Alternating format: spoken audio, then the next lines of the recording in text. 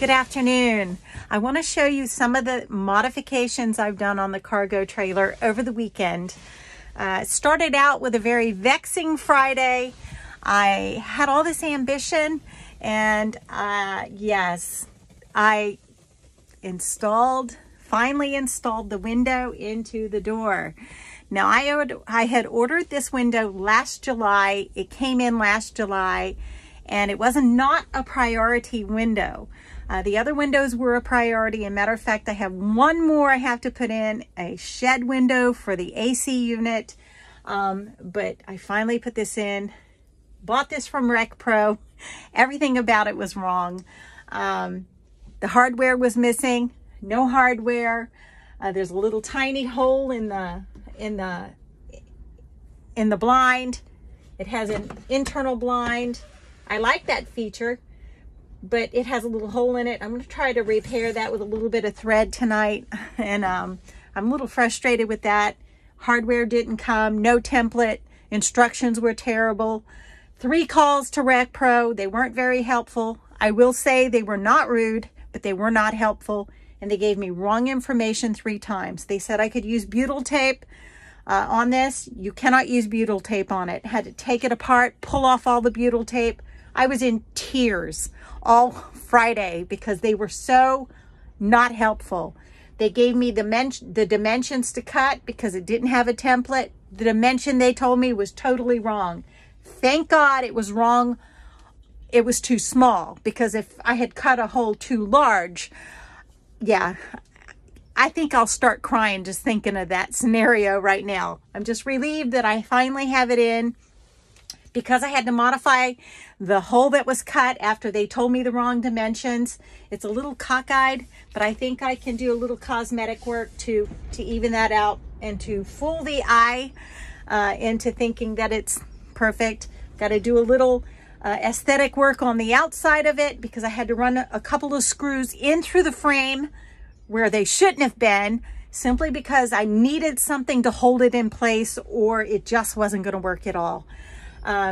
The hardware was missing, as I said. They said, oh, use number 8's 1 inch. Thank God I knew better than that. And I had to use 1 5/8 inch long screws. The 1 inch isn't going to cut it. So finally got it done. Yes, I think I'm going to send them an email now that I have, I've recovered from the trauma of the frustration. We were having a windstorm. I had a hole in the door. It had to get done. And by the grace of God, we got it done. Now, on Wednesday, Bill and Sue came out and he put on the Superman cape again. Thank you, Jesus. He got up on the roof. He put the proper boot on the chimney that I had ordered. And he sealed everything up. The next day, we had quite a bit of rain. No leaks. Thank you, Jesus. Thank you, Bill and Sue. Also, they were very helpful because I was telling Bill about how I fear the fire, the wood stove here. And he said, that's a good thing. And his wife, Sue, said, well, why don't you convert it to a wood pellet stove so that you can use wood pellets? Because I was telling them, I'm not real knowledgeable about the woods that are here in this forest. And sometimes I glean wood and it's pine and it has lots of creosote. And she said, well, why don't you try burning pellets? And he thought about it. And then I remembered I had seen some videos that I thought converting a regular wood stove into a pellet burning stove. And I wanted the option to do either or. I'd still like to burn logs when you really have to have that strong heat and maybe, it's a survival situation and you do have access to good hardwoods. But if you just want the ambiance of a fire and some nice warmth that you can better regulate and you're not getting a high level of creosote from those wood pellets compared to junk wood, then yeah. So here's what I found out to do. And I'm going to try to show you what I've got in here. And this is a stainless steel metal cylinder, and what it is a kitchen utensil holder. And what I did was, because it has holes all in the bottom, just like you see on the sides, I put 2 bolts into the bottom, just 2, not 4 to make 4 level legs, but 2, and put a nut on the bottom so it rotates. So if you want, it'll rotate at an angle so that you can fill it back up while it's still burning, you know, with a scoop, and you're not going to burn yourself. You're not going to have to remove it to fill it. You just fill it up. And then guess what you do? You just, with whatever tool that you're using, you tilt it over and it puts that flame going up into the chimney. So I love it. Let's show you that again because I think that's clever. And for those of you who are going to convert your wood stove into the option of burning pellets, this is really cool. Again, I put 2 bolts in the bottom. They're about 1 inch off the bottom of the stove so that air can get up through. And instead of having it level, you see it rocks back and forth. So by putting just the 2 bolts in, it can tilt back to the back so that your flame is going that direction. I love it. I'm not going to have to clean my glass off as often. I love it. Now, the second piece I bought is a stainless steel vegetable grilling tray. And I'm going to put 2 corner brackets parallel to each other, bolt them on the bottom so that it also sits up about 1 inch or 1.5 inches. And I will be able to either use the cylinder one or the tray one or use them both together. I love it. The third thing that I did over the weekend, and this is going to be difficult because I got to hop up on this. I have the bed down in the halfway position, meaning just half of the bed down. And I like it like that because I can come out here and I can just kind of sit and pray and drink a cup of coffee and make these cheesy little videos. So I'm going to try to be ladylike as I cross over this squishy mattresses and get to the other side. And I got to swing my legs over. Yeah, I'm trying to be as graceful as possible here. I'll just keep the camera on my face. So here we are. I've just about made it over the Great Divide here. The thing that has always bothered me about a ramp door is when those latches are latched on the outside, you cannot escape that door. And now that I have such an intimidating heat source, like Bill said, it's good to fear a fire. You know, if you have anything that is a fire hazard, and just about anything that we use that has power can be a fire hazard.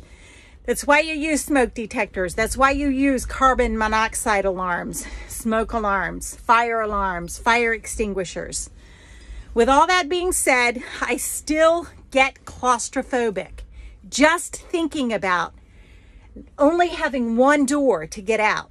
So here's what I've done. And we're still in the experimental phase with this, but I think it's going to work out great. What I did was I put a slide latch back here, and I may have to put another one. But that is so that you can unlatch the outside. After you've come in here and locked this one, go unlock those outside, put locks in them so that nobody can block you in. Nobody can trap you in. And you have this inner release so that you can get out. You can escape. Now, once you release the ones on the outside, and this one is in the lock position, the pressure is going to be, see, it slides easily now, but that's because they're locked on the outside. But once you release them, the pressure of the door will start pushing, and this lever, this slide will be harder to slide. So I'm going to always keep a screwdriver as leverage to just push against that to open it, because I've already experimented and it works fine. Now, I don't know if this is powerful enough to keep the door closed tight enough so that you can have an air conditioning unit on in here, or to burn your fire and not have all your heat escaping or all your cool air escaping. We may have to put another one somewhere that you can reach. See, you can't reach right in here because of this wall of the shower. Now here, the cable has been removed. I did that a long time ago, just on this side, so I could get in and out of the trailer. So I am using the hardware of that used to hold the cable to slide that bolt to keep the door up in the up position. So I'm excited about that. I have experimented with it. I didn't go outside and examine it to see if it's, you know, nice and sealed up so that you can, you know, have it unlocked in the outside, but have it locked on the inside so that you can get out in an emergency. You know, I still have to work with it if it doesn't seal like it should, to keep out the critters, you know, keep from losing the air when you're cooling it and when you're heating it. So those are the modifications, folks. Thank you for tuning in to my videos. I think I have introduced a couple of helpful things in talking about that stationary window and converting a wood stove, having the option to burn wood as well as wood pellets, and the nifty little things that I have going on there. And of course, the experimental phase of the security of having a bolt latch on the back, on the inside of the ramp, so that you can unlock the outside and keep it unlocked while you're sleeping, but yet you're still secure and it's closed. Have a wonderful day, folks. May God bless you, and may God bless America.